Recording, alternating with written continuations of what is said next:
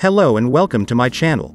In this tutorial I will show you how to use Eraser tool, Scissor tool and Knife tool in Adobe Illustrator. We will start with the Eraser tool. For each of these tools we will create a fill square and a stroke square. Each time we will select the square before using any tool.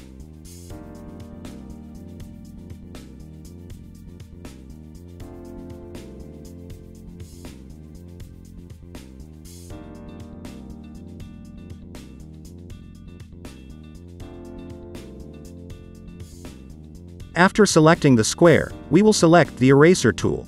If we double-click on the Eraser tool, a window will appear in which we can change its settings. When we use the Eraser tool on the stroke square, we will see that part will be deleted, but the stroke will automatically close the deleted area.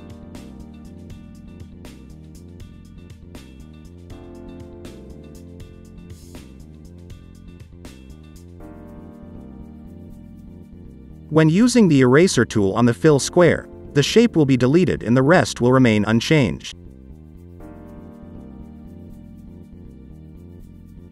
The second tool is the Scissors tool.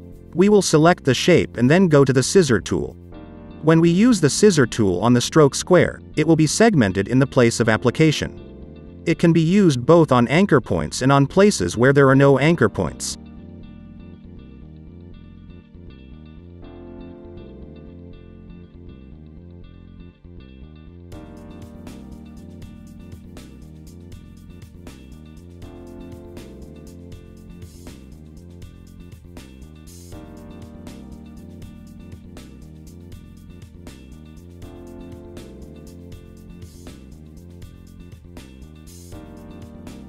On the fill version we will have to use Scissors tool only on the edges of the shape.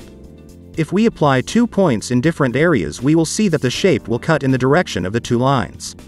The last tool is the Knife tool. When we use the Knife tool on the stroke square we will notice that, unlike the Eraser tool, no area will be deleted but only an extra line will appear. That line has the role of delimiting 2 different shapes. If we keep the shift pressed we will be able to cut in a perfectly straight line.